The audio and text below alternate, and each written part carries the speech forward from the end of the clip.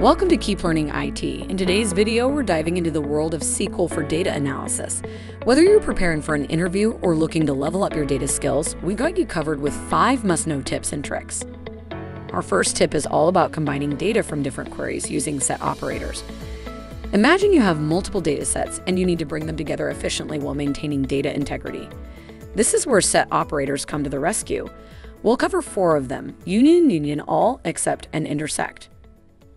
Let's start with the union operator. This operator combines the results of 2 or more select statements into a single result set while eliminating duplicates. Suppose you have 2 tables, customers and suppliers, and you want to create a list of unique emails from both tables. To achieve this, simply write union between the 2 select statements. When we execute this, we get the following result with 9 unique email addresses. If we want to combine all email addresses, including duplicates, we can use the union all operator. If we execute this now, we get 11 email addresses returned. As you've probably noticed, there are 2 email addresses appearing multiple times because we've used the union all operator. Next up, we have the except operator. This operator is used to retrieve rows that exist in the first query, but not in the second query. For example, this query here retrieves only the customers that are not suppliers. As you can see, we only get 4 rows returned. The order of these queries is very important because it also changes how the query is interpreted. Having the customers table first means that we get only the customers that are not suppliers. If we were to change the order and put the suppliers first, we'll get a different result. These are the suppliers that are not customers. So keep this in mind when working with the except operator. Lastly, we have the intersect operator. This operator retrieves rows that exist in both the first and second queries. And here we have it, a list of all the customers that are also suppliers using the intersect operator. One more important tip about the set operators is to always make sure the queries you're combining have the same structure. That means the same number of columns and columns of the same data type. Otherwise, you'll get the following error. So there you have it, the power of set operators in SQL. These operators are essential tools in your SQL toolkit, allowing you to tackle complex data integration tasks with ease. Next on our list, we'll explore how to calculate a running total using window functions. This skill is invaluable when you need to track cumulative values over time or rank items by their running totals. Before we dive into the SQL example, let's understand the concept. A running total, also known as a cumulative sum, calculates the sum of a particular column up to the current row. It's like keeping a running tally as you move through your data. This can be incredibly useful for various scenarios, from financial analysis to tracking progress over time. Let's take a look at a practical example. Imagine you have a data set of daily sales for a store. You want to calculate the cumulative sales amount for each day. This will give you insights into the store's overall performance over time. In this SQL code, we're using the sum function as a window function with the over clause. The order by clause within over specifies the order in which the rows should be processed for the running total calculation. In this case, we're ordering by order date to ensure that the running total accumulates correctly over time, from the latest to the earliest date. The result will include 3 columns, the order date, total amount, and a new column we've named running total.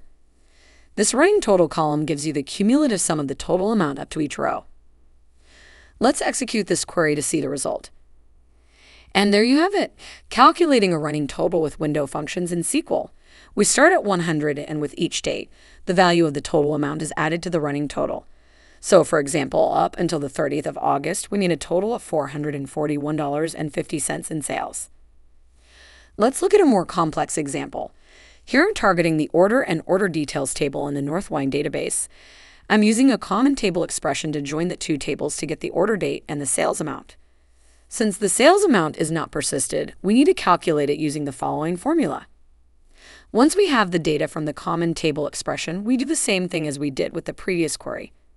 We're using the sum function as a window function with the over clause and ordering the running total by the order date.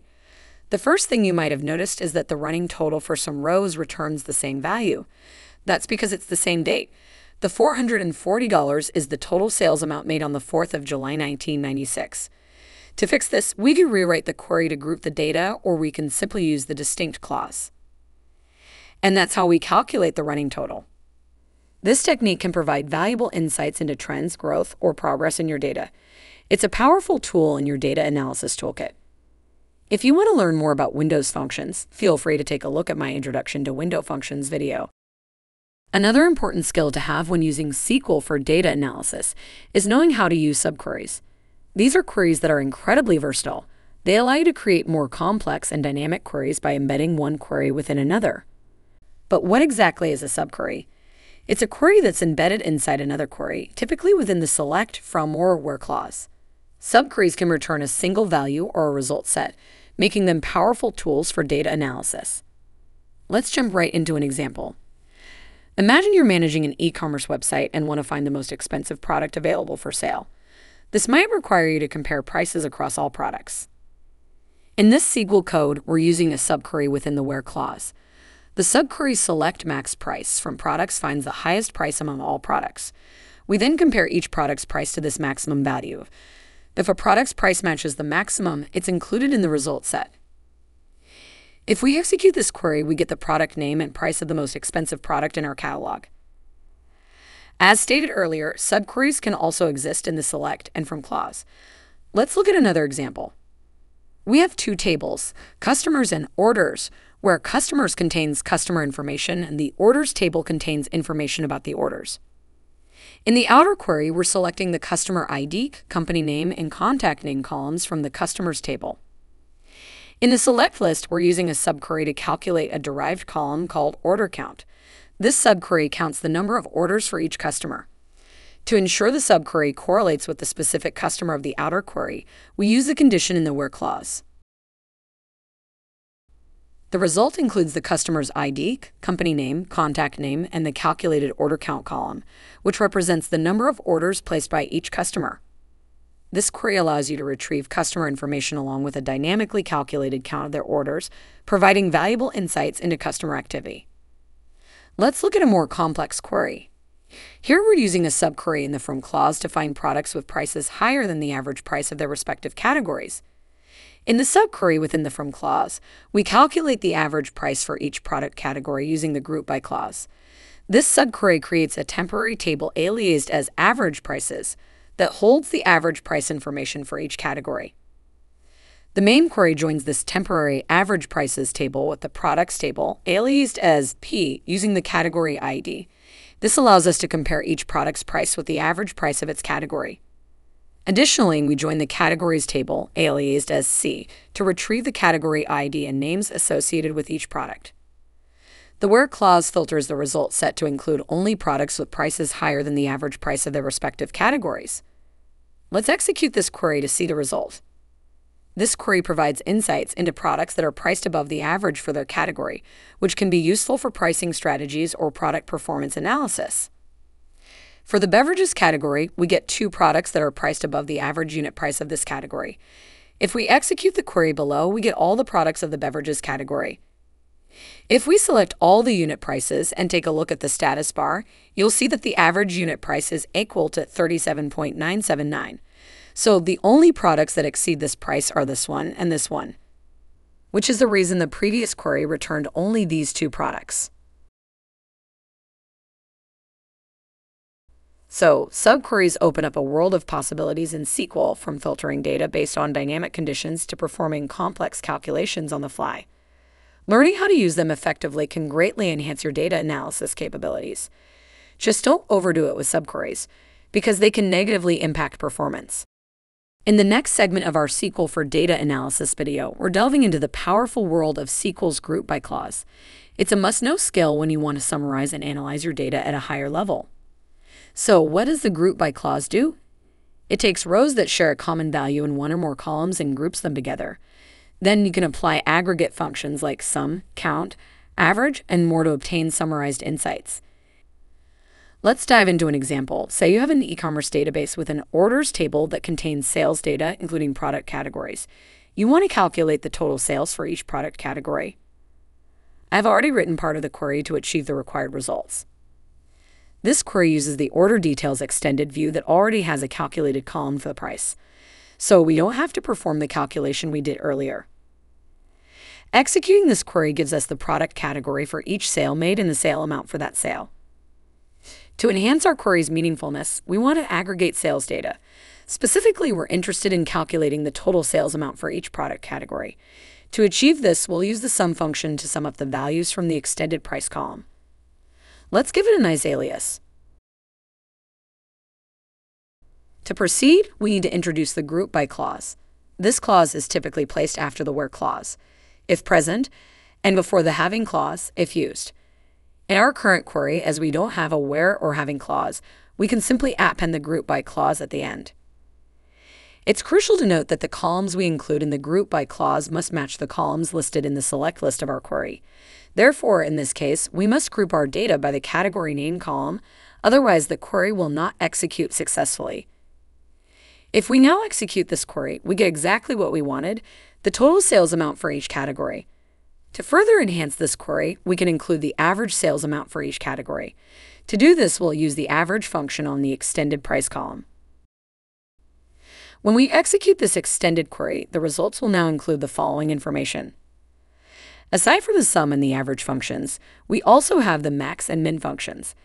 As the name suggests, the max function returns the maximum value from a range of values, while the min function returns the minimum value.